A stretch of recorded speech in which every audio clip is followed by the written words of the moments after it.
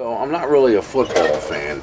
I'm not a sports fan at all. But I had a great idea with this whole taking a knee thing that you're seeing in the NFL.